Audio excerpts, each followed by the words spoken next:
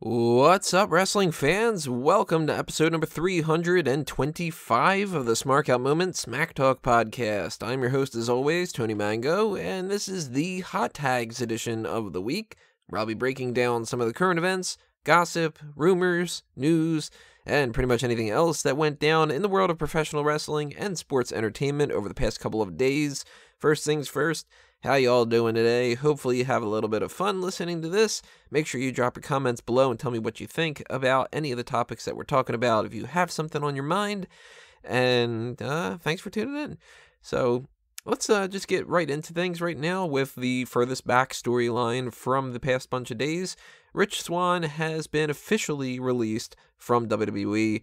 They classified this as mutually parting ways, which is pretty interesting. This is a story that we've talked about here and there, so I don't want to repeat myself too much, but if you are unfamiliar with how this has all been going down, he was suspended in December based off of an arrest where it was supposed to be some kind of a situation of like domestic abuse, and then eventually it got to a point where Triple H had specifically said if he is found to be guilty of this kind of stuff, we will be releasing him immediately. Turns out that he wasn't actually found guilty of that. He actually was just cleared of the charges, yet WWE released him anyway. And this is a little bit weird because this is a situation where I can kind of understand both sides of an argument. On the side of WWE did the right thing, you can look at this and go, well, he was not convicted of this. He was found not guilty, and that means that more than likely he is not guilty. At the very least, it gives them an out to say that that he, wasn't found guilty and whatever like that. If you look at it through that kind of a way, and you say WWE did the right thing would be, yeah, but you know what? You still don't want to have any kind of negative connotation going forward, and if you have to protect the company more than you protect the individual, then it's better to not risk anything, to let him go, and eventually, in the future, bring him back. If you look at it on the negative side of things, why would WWE release him for being found not guilty? It's not that they would have kept him if he was found guilty. That's obviously not the case. It's not like some kind of weird rule where you had to pick one or the other or something like that. But I don't know. I mean, I can see it from both sides. I think unless there's something more to this, I think I would be more in the camp of not releasing him and just kind of waiting until after WrestleMania to bring him back more than anything, because we have the tournament going on right now. They didn't have plans for him to be in the tournament based off of the way that they've been booking it and everything like that. And he's not the type of guy that is needed. I mean, it's not like you get rid of Swann and 205 Live craps out or something like that. So I would have been more along the lines of saying, like, look, all right, we need a little bit of time. Distance ourselves from this. Distance yourself from this.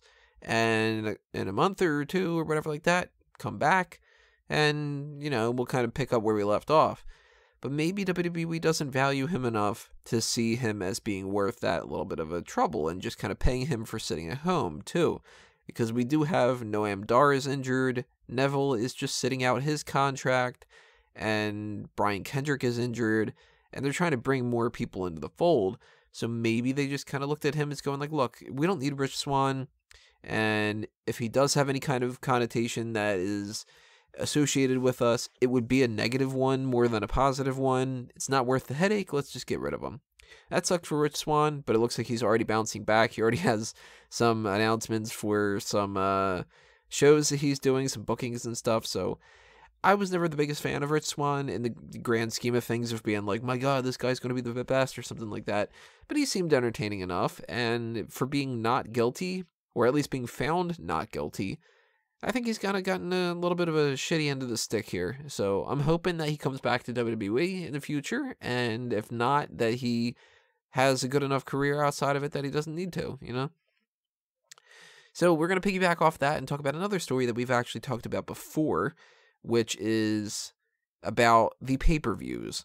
And it was a little bit of just speculation before. Now it is confirmed all the pay-per-views after WrestleMania will be co-branded, which means that Raw and SmackDown are going to both share the pay-per-views, just as they would for the Big Four pay-per-views. Now we're not necessarily going to have Big Four pay-per-views anymore. We're going to still have those pay-per-views, of course, but we're not going to have that same type of special feel to them. And they're going to add an extra hour to these pay-per-views. It's going to be 4 hours per pay-per-view plus an hour of the pre-show, which is a good and a bad thing. And there are positives and negatives for a lot of different things here. And if you saw my post on the Megamaniacs, then you're aware of some of them. And if you don't have a Facebook account and stuff like that, I'm trying to bring it up right now so I can read them off to you. And, maybe you missed it, and it's kind of hard to, go down the list and figure out exactly where I would have typed it and stuff like that. But my opinions haven't really changed too much about how they're doing this. So this is the way that I kind of see it. A good thing is when you've got Raw and SmackDown on the same card, then you don't need to fill it with a bunch of filler. Pay-per-views are going to have the most important matches that they can possibly have in the company, the same as what they used to do before we had a brand split. That worked out really well. Positive also is going to be that when you have more pay-per-views per brand, you don't need to stretch out feuds as often. So when you had an instance of, say, Bray Wyatt versus Randy Orton, that was a thing that they were building it up for a couple of months, and then you started building it up even higher with the Royal Rumble, and you went WrestleMania, then you went to another pay-per-view, and then you went to another pay-per-view, and whatever like that. And it gets frustrating after a while. We had, 3 pay-per-views in a row of Jinder Mahal and Randy Orton after that, and then it was 2 or 3 of Shinsuke Nakamura against Jinder Mahal, and it ends up being really exhausting because there's all those episodes of Raw or SmackDown in between those pay-per-views, and it's essentially a month and a half between pay-per-views and stuff like that. It's very tiresome. Now we won't have to do that as much because they'll be able to move on to different feuds, and if you are worried about, we can't burn through all of our stuff because there's not an important amount of matches to put on there, well, you've got the other brand to help pick up the slack, so that's pretty good. Another good thing is going to be that for Money in the Bank, we'll be able to get Raw and SmackDown people competing in the Money in the Bank match, so we don't have to do just SmackDown, which is really good because I hated that. I thought that was so stupid. I still think that would be better off as a SummerSlam match, but it is what it is. Another thing, too, is here's the split when it comes to this. It's a good thing that if you don't have people on the pay-per-views and people are fans of those people, that they'll have to tune in to Raw and SmackDown to see them. The bad thing is if you don't have those people on those pay-per-views, they don't seem important. So somebody like, say, Breezango aren't going to be able to get on pay-per-views the way that they had been getting on. They were on there because it was a SmackDown-only thing, and they had less that they had to work with. They were bigger fish in a smaller pond, essentially. That phrase is probably going to be said a bunch of different times. So, Mojo Rawley versus Zack Ryder. That match happened on a pay-per-view because it needed to. They needed that match to be on the card. They needed to fill the card out. It's not going to happen when it comes to a Raw and a SmackDown pay-per-view because it's not important, which goes to show you who are the important ones and who aren't. And when you are told by WWE that somebody is not important enough to be on these pay-per-views, you tend not to care about them as much. The downside when it comes to that, even more, not just to the wrestler themselves, but to the shows, is that if you don't care about those people, and those are making up a lot of what the show's contents are going to be, then you don't care about the shows. For instance, take the Mojo Rawley Zack Ryder thing. Mojo Rawley and Zack Ryder is no WrestleMania main event. Under no circumstances is that going to be a WrestleMania main event. It's just not going to draw the same. You put that aside a little bit, though. You say, maybe there's people interested in it. When they go on a pay-per-view, it seems like the feud matters. If they exist solely on SmackDown, then you're going to go, why do I give a shit about watching these two jabronis? They can't even get on a pay-per-view. So then you don't tune into SmackDown because you look at the lineup of what happens on SmackDown that night, And it's Mojo Rawley wrestling. It's Zack Ryder wrestling. It's Ty Dillinger, who never gets on a pay-per-view. It's Sin Cara fighting Baron Corbin, and nobody gives a shit. That is very detrimental to Raw and to SmackDown. It'll make the shows feel less important, and it'll seem like the shows are nothing but filler leading up to the only thing that's important, which are the pay-per-views. Another downside is when you add that extra hour, that means an extra hour every single month for every single pay-per-view, and if the pay-per-view sucks, that is going to be tiresome. It's going to be boring. It's going to be too long to deal with. The Big Four don't feel all that special anymore. That's another thing that's a negative.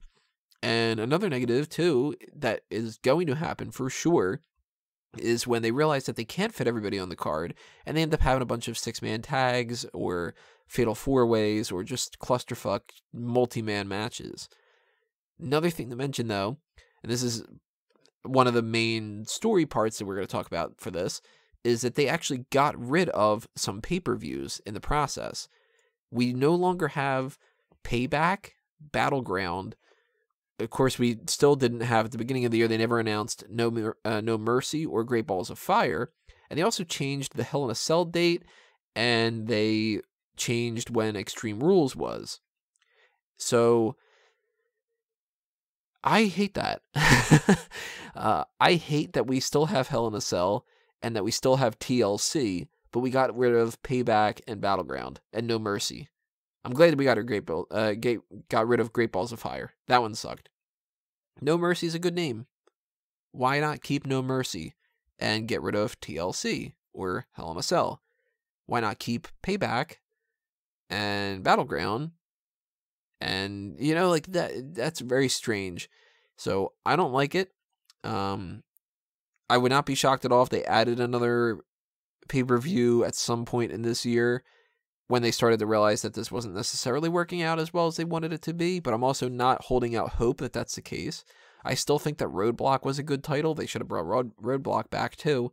And it's really just disappointing to see that they're trying these things out, and they might not necessarily be thinking about all the consequences, or at the very least, if they are, that they're valuing certain things that I don't think that they should necessarily value.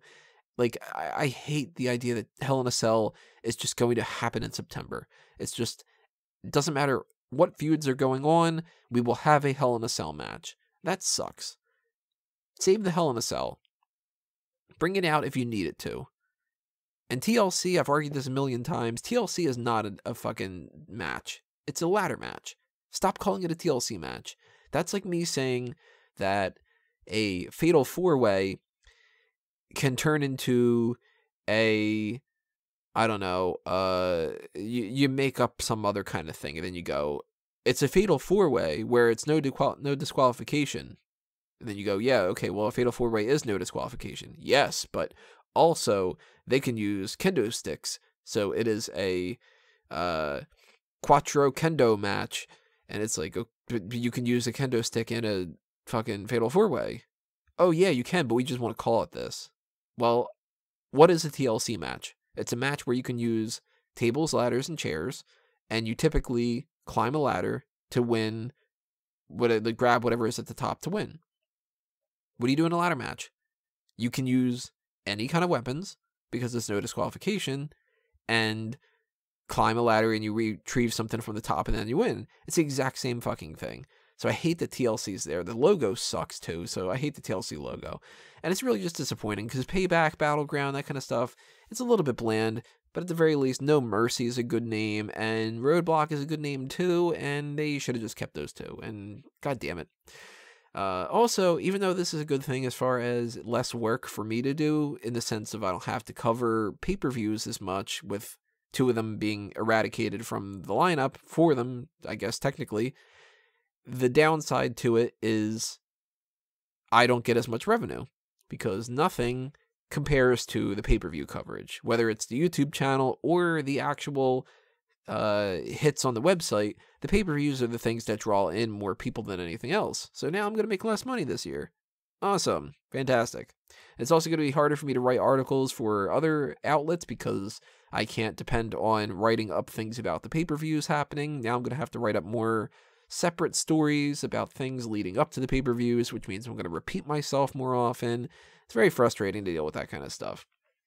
But it is what it is. I can't change their mind about it. If I could change their mind about stuff, I would have changed their mind about a million things by now.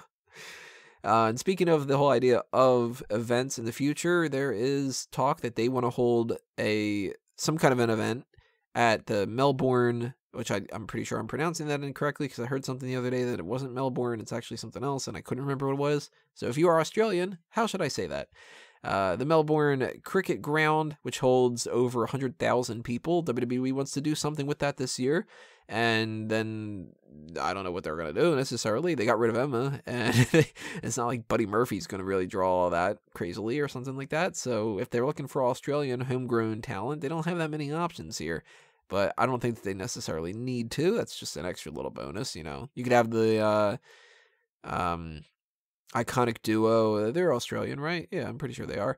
You could have them do something, you know, some kind of a tag team match, and you could have Buddy Murphy do something with the Cruiserweight title or something like that, and draw some people when it comes to that kind of stuff, but I don't think it's a priority, really, and I would be kind of interested to see if they were to do something that wasn't a pay-per-view. Just kind of try to sell it out as like a special episode of Raw, or maybe try to do some kind of a special, separate kind of network special, like the Beast and the East thing or something like that. That was essentially a pay-per-view, but, I mean, not doing the whole, like, we're going to do, I don't know, we're going to do Battleground here, we're going to do Vengeance here, you know, something like that. Like, they could do something different. We had Starrcade, that happened in a live event. Maybe you can do a live event there and try to build it as, like, a non-pay-per-view, sort of. Might be kind of fun, I guess. I don't know. A couple more topics to talk about here. This one's actually a funny one. It's not funny in the sense that it's like, it's funny that it happened. It's funny in the sense that it's like, what do you talk about without laughing about this a little bit? It's also equally sad, which sometimes the best stories are the ones that are funny and sad at the same time. If you remember Jenna Morasca from both Survivor and from TNA, she was in one of the worst matches ever with Charmel, and where they were just like slapping each other around, and it was just garbage. But she recently was arrested, and they found her passed out in her car. They revived her with Narcan, which is used to treat people with like opiates and stuff like that. She started to regain consciousness, and they noticed that in the process she was trying to hide this Ziploc bag with syringes in it in her purse. So naturally the cops came out anyway, of course, but in the process of treating her, and she was being in the ambulance and stuff and trying to fight everybody and stuff, she actually bit a cop. So it's a sad thing to hear that somebody is a drug addict and that they are suffering from substance abuse and stuff like that, but at the same time, it is kind of funny that you start scrolling through your news feed and it says something like, you know, Chris Jericho talks to so-and-so on the Chris Jericho podcast, and Stone Cold Steve Austin interviewed about who his favorite superstars are nowadays. And then it goes, Jenna Morasca bites a cop, and you're just like, what? Okay, what the fuck happened there? Hopefully she gets help, and that's all you can really say at that point. That cop's got a story he can tell forever. He could be like, you know, this former Survivor contestant and former wrestler bit me sometime. Let's pivot from that, though, over to, well, you know what? Let's just talk about something that really is another unfortunate thing. Let's just keep the bad news going, I guess. There was that whole shooting in Florida that happened, and now that has gotten WWE to convince themselves that Apollo Crews should not be Apollo Crews anymore, that he should just be Apollo. Because apparently we are not smart enough to understand that there are multiple people with the same last name in this country, in this world. Which is really just, I don't know. Now he's just Apollo, and that is lame. And it's the latest in the long names of people who have either had a surname or a first name taken away from them. You remember Antonio Cesaro? Or Alexander Rusev, or Big E Langston, or Elias Samson. Latest one, Apollo. So that sucks. That's going to hurt him, I think, more than anything. That's not going to help him. It's not like people are going to look at him and go, oh, it's Apollo. Okay, well, now he sounds cooler. He's not going to sound any cooler. If anything, he's going to sound worse.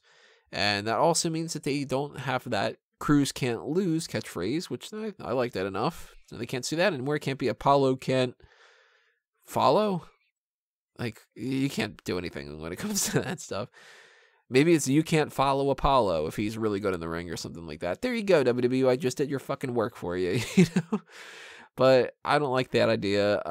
It'll take a while for me to get used to just calling him Apollo, and there's still times every once in a while where I just say Big E Langston, or I say Elias Sampson, or, you know, I'm gonna, every once in a while, think Conor O'Brien. And I'm sure I'll say Apollo Crews more than anything else. Rusev I got used to now, him just being Rusev. Yeah, he wasn't Alexander Rusev all that long. But Apollo Crews, that's so much better than Apollo. Jeff Jarrett is going to be inducted into the WWE Hall of Fame class of 2018, which is something that was a rumor that was going around, and most people, myself included, were like, I don't really think that that's got too much steam behind it. It's probably BS. Lo and behold, it's real, which is very strange. Jeff Jarrett seemed like one of those people that might not ever get into the Hall of Fame because of his ties to other companies and his issues over the years with a lot of different things, whether it be alcohol abuse or the fact that he and Karen and everybody else like that have that whole situation going on, him and Kurt Angle and whatnot. There's a lot of things working against him right now. We've talked a lot about Jeff Jarrett in the past, about like some different things that he's done in the past that aren't really all that great. The gold scam and booking himself in a lot of different ways and stuff like that. But I'll be a little bit optimistic here. I remember an era where I really liked Jeff Jarrett. I grew up primarily in the mid-90s era of wrestling, the New Generation and the early Attitude era. That was kind of like my current era type of thing where I was growing up, because I had watched wrestling before that, and I obviously watched wrestling afterwards, since I've been doing this shit for 12 years now. Jesus, really? Yeah, 2006 or so is when I started kind of getting back into it. So I grew up where, for instance, Jeff Jarrett didn't seem like a Ric Flair ripoff to me. He seemed like he was doing his own thing. Like, that strut was more of a Jeff Jarrett strut than a Ric Flair strut to me, because I was also a WWF guy, not a WCW guy. I don't watch WCW, of course, as much as I could, but if I had to pick between the two, I always picked WWF. So, to me, the Figure 4 and the strut were Jeff Jarrett things. I did used to know all about Honky Tonk Man, though, and he did seem like he was just a ripoff of Honky Tonk Man a little bit, too, but that's neither here nor there. But he was pretty much like my go-to Intercontinental Champion, and he progressed in some different ways. That whole Slapnuts thing was stupid, but the short hair era, I still liked him during that. He was still a pain-in-the-ass heel, and somebody that I still really liked watching more than often than not. So I don't have that much of a connection with him being somebody that I hate, like a lot of other people do. I'm sure if I can get paid in on a future episode where we're talking about this, I'm sure he'll give a rundown of all the things that he hates about him, and Wago as well, too. But from my perspective, I'm glad that Jeff Jarrett is going into the Hall of Fame, and there's people that I'm sure are more deserving of it, and they will go in as well. But yeah, I remember fondly liking Jeff Jarrett back in the day. And at the very least, when it comes to his career in WWF, with the whole Double J kind of thing, I'm glad to see a little bit of recognition when it comes to that. So I may be of the unpopular opinion here, but I'm going to give a thumbs up to Jeff Jarrett going into the Hall of Fame. We will talk more about Hall of Fame stuff, of course, when we do our Wrestling with the Past a little bit later on towards WrestleMania. That's enough for now. Final thing to talk about for this episode's Hot Tags is the latest special on the WWE Network, which was WWE Photo Shoot with Kurt Angle. Not the best one. Something that I would recommend checking out if you got a little bit of time, though. I would say see it more than skip it. He had a little bit of insight here and there for some positive things to say about Eddie Guerrero, about Big Show, Edge, Vince McMahon, a lot of things about Vince McMahon. A little bit of insight here and there for some stuff. Nothing really all that great that stood out to me to be like, you know, this is one little part that really was special or something like that. But it was good enough. So I like photo shoot enough that I hope that they can kind of continue doing this in the future, because it doesn't seem like it's really all that costly of them to actually do this show. And I'd like to see a lot more people be involved. I'd like to see, say, WWE photo shoot of something like, I don't know, Sergeant Slaughter or something like that, you know? Or, holy shit, I'd love to see a fucking photo shoot with Iron Sheik and see what kind of stories he pulls out of his ass and stuff. Hacksaw would be kind of fun. Some of the current people, too, that haven't been around as long as those legends, you know? Like, maybe a WWE photo shoot with, like, Tony Chimmel or something. Like, that'd be kind of cool. I don't think that they'll do it, but, you know, the more of these that they do, the more likely it is, so yay. Check it out if you get a chance to. If you don't, you're not missing anything too wild and crazy. But that's going to do us in for this edition of the Hot Tags, everybody. Thank you for watching this. As always, thank you for all your support. Make sure that you hit up the Patreon for the Smark Out moment, as well as the one for Fanboys Anonymous, too, because in a little bit, we're going to figure out exactly what the status is for Fanboys Anonymous. It's actually the 20th right now in the morning that I'm recording this Hot Tags episode. And that's when the big transition is supposed to happen for Fanboys, potentially, or any other YouTube channel. So I don't know if it's going to happen in 5 minutes after I say this, or later on today, or if we're good. If we are not good, and we are not going to be monetized anymore, then I'm going to need even more support from everybody to try to boost up that watch time and try to get us back into monetization status. And if not, then I might have to dedicate more time towards something like that and take some time out of Smark Out Moment. So it helps a lot if you run the playlists in the background.